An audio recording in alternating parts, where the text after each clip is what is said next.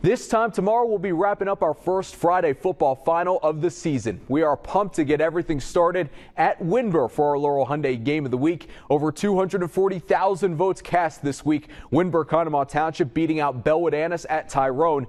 Incredible turnout. Thanks to everyone who voted. But this Windber Township game is a special one. Not only a rivalry game, but tomorrow kicks off the 100th season in Windber history.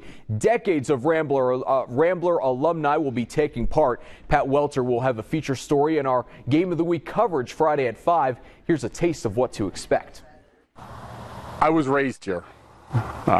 Grew to love football probably by the time I was about 6 or 7 years old, and from then on, that's all that I wanted to do. Windber Township will be one of at least 14 games we'll bring you tomorrow on the final. Also in the Westpac, Shade Berlin should be great. Ferndale at Meyersdale-Blacklick Valley at Portage. In the Laurel Highlands, last year's champ against this year's favorite. BG at Richland, also games at Somerset, Johnstown, and Bedford. The Backyard Brawl leading a trio of Mountain League ICC crossover games that will be at, and Northern Cambria hosts Ligonier, and the Heritage will also be in State College and Hollidaysburg. All starts Friday at 11:10.